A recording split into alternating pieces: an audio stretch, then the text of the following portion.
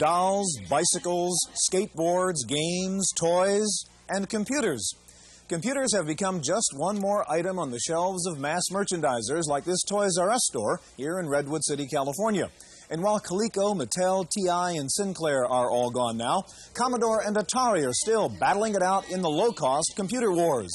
Today, we take a look at the so-called low-end computers on this edition of the Computer Chronicles.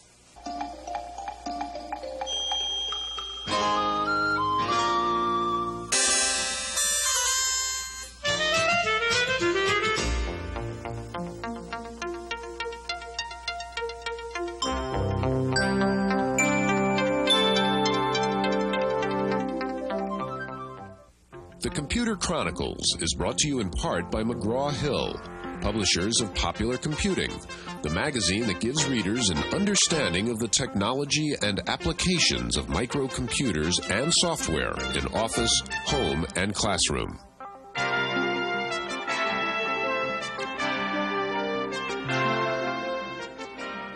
Welcome to the Computer Chronicles. I'm Stuart Chaffee, and this is Gary Kildall. And Gary, this little Commodore VIC-20 really got the low-cost computer business started with people able to go out and buy a small computer for just a few $100s. And I think we tend to forget, as we talk about IBM and Apple all the time, that there are more little Commodores out there than anything else. But Commodore and Atari, we know, are coming out with more sophisticated computers now. Is, in fact, that line disappearing between the so-called low-end computer and the mid-range guys like Apple? Well, Stuart, as you're aware, the low end means the home market, and that means TV pricing. And the consumers nowadays expect an awful lot more than they did a couple of years ago. Many of them were burned by what now turns out to be an expensive doorstop for them. So success at the low end means that we're going to see very sophisticated hardware and software systems that are going to put an awful lot of pressure on the mid-range machines.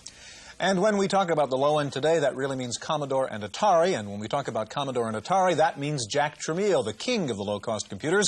We'll get to meet Jack and talk to him and his son and find out what's happening at the new Atari. We'll go back to Pennsylvania and find out what's going on at the new Commodore. But first of all, these computers may be inexpensive, but they do some nifty things. Let's take a look. A few years ago, the low-end computer was promoted more for its price than its flexibility, more for entertainment than as a serious tool. But many owners of $2,000 computers might be surprised to see the inventive ways in which these inexpensive machines are used today. This Commodore 64 has taken its place alongside more traditional instruments in a music studio in San Francisco. It supports a group of musicians and composers who base their work on an unconventional tuning system called just intonation.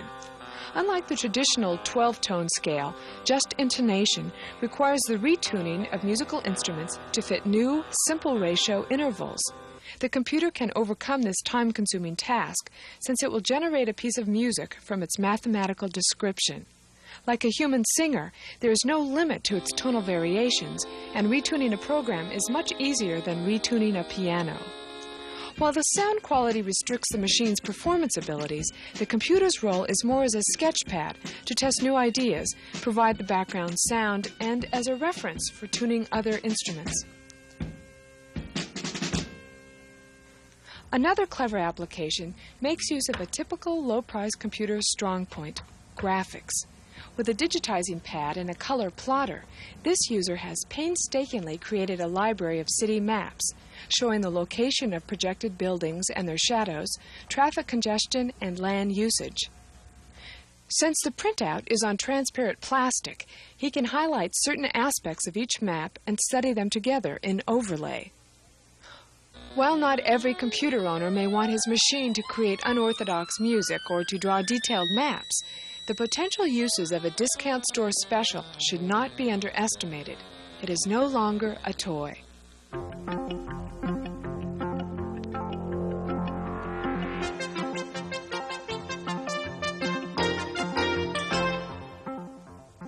Joining us now is Leonard Tramiel. Leonard is Vice President for Software Development at Atari. And next to Leonard, his father, Jack Tramiel. Jack, Chairman and CEO of Atari and formerly the President of Commodore. Jack, you were Commodore. You were a very important part of Commodore, obviously, several years ago when the low-cost calculator, 995 calculator, was introduced. What is your idea about marketing low-cost devices? Well, my idea is always to try to bring the best technology at the lowest price. to the masses. We are a company which we like to sell to the masses, not to the classes. Okay. Well, this particular new introduction of the machine is threatened. I guess it threatens the mid-range computers that we mentioned earlier. This particular machine, the 520 ST, is an $800 machine, if I understand it correctly. Yes. It's a half a mega memory, a 68K processor, and a monochrome display. Now, that price point must have been a very difficult one to hit. How do you do that? Well, I mean, there's no question that it is always hard to come up with a new product. But knowing and understanding the semiconductor business and knowing where the costs are going, you can always foresee what you're going to be able to come out with. And with no question, it is feasible at the present time. To give you an idea, when we started developing this particular product, a 256K RAM used to cost $30. Today it's down to $4. So you only have to have a crystal ball and to be able to see it, what's going to happen. And for some reason, we have that particular crystal ball. Now, how much of an advantage do you have? Do you build this offshore, or is it built in the U.S.? Where is it? No, we do definitely have in Atari. Atari has a very large assembly plant in Taiwan, and we are continuing assembling in Taiwan. But the parts, most of them come from the United States. They're shipped to Taiwan for assembly. So more than 75% in this product is American-made. Give us an idea, Jack, of the cost in terms of figuring out what it costs to make that computer. How much does it cost, in fact, to put it together compared to how much does it cost to buy the parts? I would say that the assembly of the computer is about 2% of the cost. So, I mean, it's just a couple of bucks, basically, to build that computer. Well, it's more than a couple of bucks. Now, you mentioned before you've had the unique ability to have this crystal ball and kind of guess at where prices are going. Has that been the difference? I mean, what happened to Coleco and TI and so on? Well, I believe when it comes to Coleco, Coleco definitely is a toy maker, and they're very successful of manufacturing toys. And they were trying to apply the same technique into computers, and it didn't work because it was like a toy, and they failed. Was this basically where they were selling the machines, or you're selling, for example, in the Kmart? So, for example, is that a good place to sell computer systems, or is it a good place to sell toys? I believe that Kmart is selling video and sound systems for $2,000 to $3,000. So today Kmart is a department store which sells everything. And I believe that our customer is sophisticated enough that he knows the value of what he's getting, and he will try to get the best price at any retailer. Now let's take for example what we call, let's say, the mid-range machines, the more expensive machines that are being put into the office environment right now. Now, how are the, let's say, the 520 STs going to get into business if they're, say, sold through the Kmarts? Do you see that happening, first of all, or do you see this being targeted at as a home market machine mostly? No, we in Atari believe very much that we are manufacturing products for personal use. We call it personal computers. When I started the personal computer business in 1976, we called it a personal computer, and I'm still continuing. Now, it's up to the individual where he wants to carry this computer to. He can have it in his home, and he can have it in his office, he can have it in the lab, anywhere. But it's up to him. I do not dictate to him where he's going to take it to. Gary, we've been talking about the ST, and I know everybody's excited about the ST. I'd like to turn to Leonard. And Leonard, describe the new computer and give us a little bit of what it does. Well, the description Gary gave a moment ago, it's a half a megabyte, 68,000 base processor. The unique things about the machine are the high-resolution color graphics. We're looking now at the 640 by 200 display and a familiar-looking opening screen where you have a window which you can resize and move around, and various files that happen to be on this disk.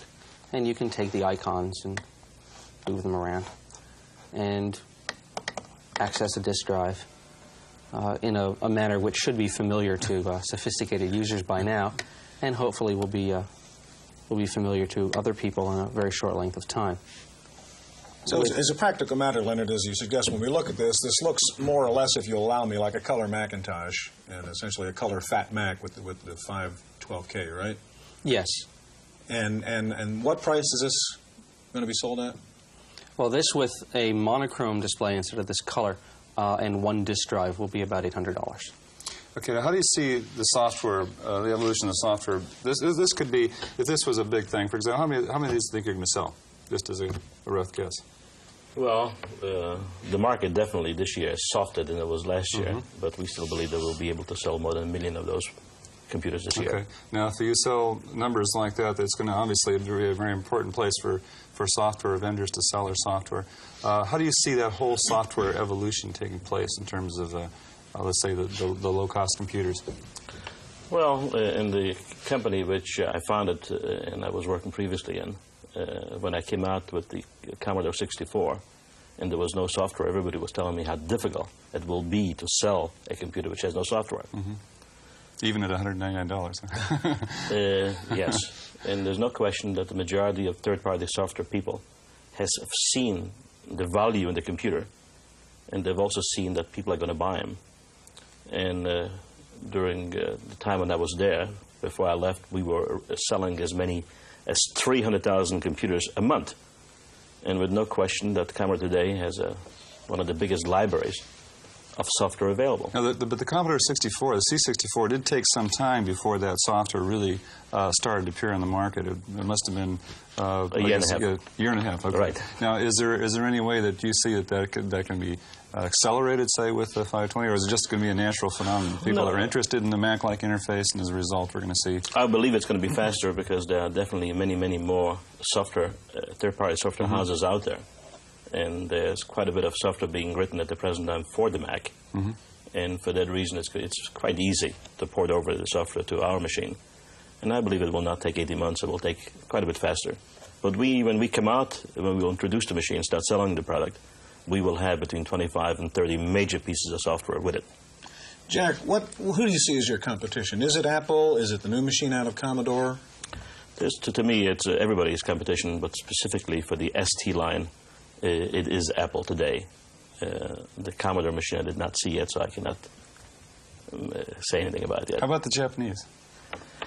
As far as the Japanese is concerned, I was able to keep those people out of the U.S. market and almost from the world market for the past 7 years. And I really do not see them coming in. They didn't even come into the 8-bit line.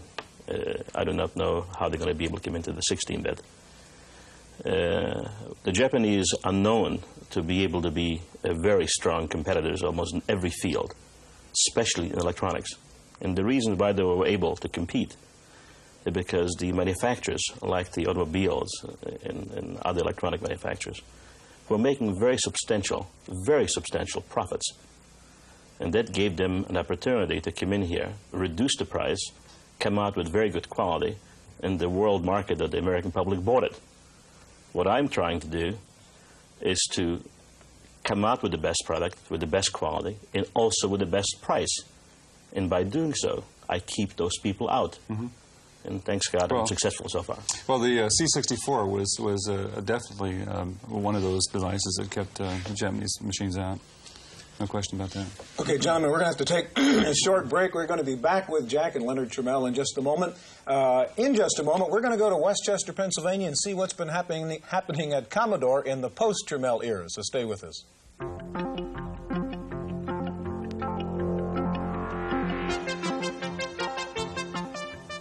The company which put more personal computers into more homes than anyone else is Commodore, located not in the Silicon Valley, but here in Westchester, Pennsylvania, outside Philadelphia, where the money was, says Jack Trammell.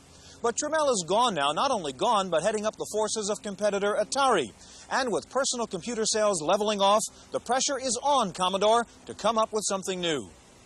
Trying to anticipate what the consumers will need next year, they've come up with a product like the 128, which has twice the capacity and the features that the 64 has, although totally compatible, and yet has the flexibility of dealing with more productivity type of applications. Commodore's newest computer is a machine of many faces operating in 3 different modes. It offers 128K of memory but is compatible with the old 64. It can jump between an 80-column and 40-column screen, and in its top mode it'll run CP/M. With the 128's expandable memory, numeric keypad, and extended BASIC, Commodore seems to be aiming for a new segment of the market. Today the product, quite honestly, is equal to the Apple IIc. It has all the features and functions that the Apple IIc has, and because of our high-volume mass production capabilities, we're able to afford a reasonable margin that the Apple product affords, and yet offer the consumer half the price point. If Commodore is able to lure away potential Apple buyers, it will mark a new kind of push into the already shaky PC market. But the company, once associated with action games and entry-level computers, has loftier goals, and they include the very secretive project called Amiga. The Amiga product has tremendous flexibility and capabilities in the graphics environment, in the telecommunications, as well as trying to focus in on higher education and higher-end home. I don't call it a product that will be used exclusively to replace IBM productivity in the office environment or the Fortune 500 or Fortune 5000. I do call it an extremely flexible product that can be used with graphics, animation, and quite honestly, graphics and animation are the next big development in the personal computer business. Using maps, using illustrations, using home banking, shopping by telecommunications and video text, that type of media. Timing-wise, we're a year after the Macintosh, but quite honestly, when they look at the speed and the architecture of the Amiga compared to the speed and the architecture of the Macintosh, there's no comparison. To some industry observers, the decision to enter the mainstream of the PC market may seem like a risky venture, but Commodore is so confident about its new products, it will soon introduce a third new computer, the LCD Portable with 8 built-in programs, a modem, 32K of RAM, and a 16 by 80 column screen. The price has not been set, but it will be extremely competitive. Despite industry problems elsewhere, Commodore is not worried about the leveling off of PC sales. I don't believe we've tapped more than 15% of the market in microcomputers, personal computers, home computers, whatever. We think we've captured the mass market. We think we are kings of the mass merchandisers. We don't believe there are any other viable competitors there. We're now looking onward to opening up other channels to strengthen our market position and to try to capture more share in the long haul. One problem with buying a Commodore 64 or any low-cost computer is the lack of support. You usually buy it at a discount house where the salesperson, if there is a salesperson, probably knows less about computers than you do. The solution for most low-end users is a users group. Robin Garthwaite has more on that. Computer Chronicles went to the Marin Commodore Computer Club. At the MCCC, which means MC cubed, which is going, Einstein won better. He only went MC squared. We found that when it comes to computers, Commodore or others, everyone has a comment. I use it for a business tool. I've written software for the Santa Fe High School district. They use it, and it's a multi-use computer. Everyone has an opinion. Apple computers are very low-powered and very highly priced, and that's true of all Apple products. For example, when you buy the Commodore, the book that comes with it is really bad. Across the hall are sort of like the neophytes, which are like twice as old as we are. Everyone has a need. And then sometimes when we write programs and we have questions on the programs, we can bring the software in and have some people help us on it. But I want to know what the computer can do for me right away, now. So coming to a users group is very helpful for that because there are people here who can answer your questions. And everyone has a loyalty. Didn't know what I was going to do with it, and I didn't have it more than a few weeks and I was hooked. The loyalty to computers is clear. Users groups like this have the potential to have a huge impact on the microcomputer industry. Toys or computers? It's a moot point. This is Robin Garthwaite for the Computer Chronicles. Stuart, users groups are where a lot of the grassroots computing it actually takes place. And a lot of times people think that the users groups are going to accept less qualities in their software. This is a phenomenon that happened around the Commodore 64, I believe, is that really there was an acceptance of a lower quality software. Do you think this is really true nowadays? Can you sell a computer into the home, Jack, and have it really low quality software, or is it going to have to all be really good stuff? I believe it have to be all good stuff. I mean, the consumer is more sophisticated. He's seen more. He understands more. He almost has graduated. There's quite a few people now which have computers in their hands for the past 8 years. I'm talking about low-end computers. And they are demanding more. Jack, where are you going to sell this? You know, there was criticism at Commodore about going out of the computer retailers and into the Toys R Us and Kmart and so on. This is a sophisticated machine. What's your plan for retailing? My answer to your question always is whoever has money will be able to sell it, whoever can pay for it. But the truth is that I am looking for a very broad distribution. The computer retailer definitely serves a certain purpose. He holds hands with people, with business people and others which do not know how to operate a computer. We are selling this computer to people which have knowledge. We are selling it to the youth, to the people, to the kids from the age of 6 to 26, which were trained in school. They've learned computing. It is not strange to them. They know more about computers than the clerk which sells it to them. So for that reason, it can be sold almost anywhere. And I'm looking to sell it through mass market or anybody else which wishes to pay for it. Now, how about training programs? This is a point you brought up. If you're going to sell through the Kmarts and so forth, I don't know what experience you had with the C64, but are you going to have special programs for the people that are actually selling the machine? We will have programs not only for the people which are selling the machine, but for the people which are buying the machine. We hope to be able to have programs right on a disk, which they're going to be able to read off this particular new ST model, which is going to be very easy for them. The whole intention of coming out with the ST line was to make it a more powerful and easier, a simpler machine to use. By having in this computer can actually teach the owner how it should be used. Okay, now that's a good point, because you're obviously targeting then, let's say, into the home market with a training program of that sort. What do you see as being really specifically different about home computing than, say, a business-oriented computer? How can you make it successful in the home where, let's say, some other attempts have not been successful? This particular product, in my opinion, is a stronger product than the present IBM PC, which is being used in offices. So I believe by giving this computer into the hands of the youth, those are the kids which are growing up and going to be in the offices of the future. And if they can learn how to use it at home, right, they're going to be buying it in the future. So do you see it as some of the directions that may be important is around educational use, for example? With no question. Education is going to be very important. We're going to have a number of different programs to the schools, starting almost immediately. Because we are now telling, and we will be telling the public and the educators, that this is a 4th-generation computer. Now, it was beautiful to have the Commodore, the PET, and the 64, and the Apple II. But the ST is the future in the computing business. And it's important to teach the kids on today's computers, not on yesterday's computers. Gentlemen, we're out of time. Thanks very much for being here with us. Now, in the computer wars, we've got Commodore and Atari left. Our commentator, Paul Schindler, looks into his crystal ball to see who the winner will be in the end. Want to see a quick change? And if you think that was something, keep your eye on Atari. This company has the potential to be the most exciting thing that's happened to the computer market since the Apple Macintosh. People who thrilled to the exploits of Ted Turner, the mouth of the South, now have the chance to relive that thrill as they listen to Jack Tramiel promoting the new Atari. The man who revolutionized the home computer when he was at Commodore is going to do the same thing to the office.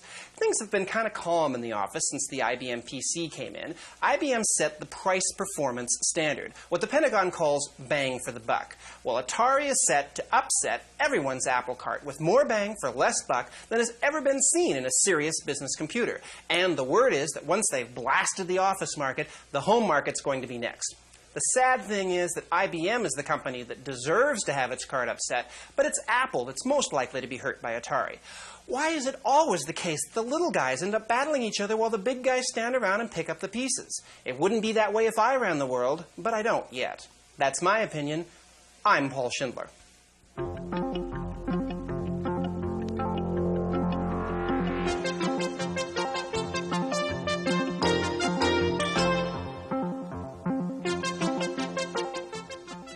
In the Random Access file this week, you may have finished your income tax returns, but the Fed may be a little late in getting you your refund, due, of course, to computer problems. The IRS has a new $100 million computer system, but there are problems in the software. So the Feds are about 10 million refunds behind schedule. But don't worry, if you don't get your refund by June, the government has to start paying you interest. New Jersey's Department of Criminal Justice is using computers to help track down welfare abuse, and the computer has been a resounding success there. Convictions for welfare fraud have tripled since the computer system was put into use, and the state has recovered an additional $4 million. In Reading, Pennsylvania, food stamps have been replaced by computerized credit cards. In an experimental program, the Agriculture Department is giving former food stamp recipients new plastic cards. Each recipient is allotted a monthly balance, and each time the user visits the grocery store, the card is inserted into a machine, and the cost of the food is automatically deducted from the person's account. The Ag Department says the new computerized system could save the government hundreds of millions of dollars a year. Another major step in the continuing realignment of the software business, once proud Software Arts, the developer of VisiCalc, has agreed to be acquired by Lotus, both companies based in Massachusetts. Several major computer conferences over the past few weeks, the Old Timer, the West Coast Computer Fair, had nearly 50,000 attendees. Most talked about probably some software called VoiceMaster. You sing into it, and it writes the musical notation. Atlanta was the site for SoftCon, the annual software show. Everybody looking for the new Lotus, the new trend in software, the consensus, AI, and expert systems, if somebody can figure out how to make one that's practical and easy to use. And the first Comdex in Japan is history. Sony showed off its new Laserdisc CD-ROMs, including a write-once disc system. Another highlight was software on a credit card, ROM chips, embedded in a plastic card so you can carry around a whole box of business software in your wallet. Speaking of software, here's Paul again with this week's review. Get a load of this sexy Continental packaging. You know, when I first saw this program, I thought it was a Ferrari simulation. Now, it turns out it doesn't even come from Europe. It comes from Toronto, Canada. The program is Ability, the simplest of the integrated software packages yet offered. You know, get a load of this slim documentation. Most other integrated packages couldn't catch their breath in this documentation this slim. I've got to thank the people at Zonaro Technologies for their good sense. The software is not copy protected. They trust you while reducing your risk of loss and making it easier to use the package on a hard disk. Good for them. Now, the screens. Note the use of color. We can't show you everything Ability does, so we'll take a moment to show you its snapshot facility, which allows you to assemble graphics into a slideshow. You have a choice of adding text in different type styles, varying the amount of time used on each graphic, or adding arrows and lightning bolts. The graphics are, frankly, nitwit simple. You can do more with other packages, but not as fast. Zonaro Technologies of Toronto charges $495 for this combination word processor, database manager, graphics, spreadsheet, and communications. For the Computer Chronicles, I'm Paul Schindler. Some vaporware updates. Lotus's Jazz, originally due out now, has been promised for the end of May, and Atari's ST computers, originally due out this month, are now being promised for summertime. How much does a computer really cost? A just-completed study says that the average IBM PC owner buys over $1,300 worth of software in the first year of owning a computer. At the low end, a New York market research firm says that 1.5 million low-cost computers will be thrown in the trash this year. Another hotel chain is providing computers in rooms. The Holiday Inn Crowne Plaza chain is putting AT&T 6300s in 10 of its hotels that charge $30 a day. Another software company dumping copy protection. Too many complaints from users. Stoneware says DB Master will no longer be copy protected. Finally, pity the poor Macintosh workers at Apple. In the heyday, $1 penny for the Mac team was company paid for massages at your workstation. They were called stress reduction treatments. But with a little pain in the muscle of Macintosh sales, Steve says no more back rubs. That's it for this week's Computer Chronicles. We'll see you next time. The Computer Chronicles was brought to you in part by McGraw-Hill, publishers of Popular Computing, the magazine that gives readers an understanding of the technology and applications of microcomputers and software in office, home, and classroom.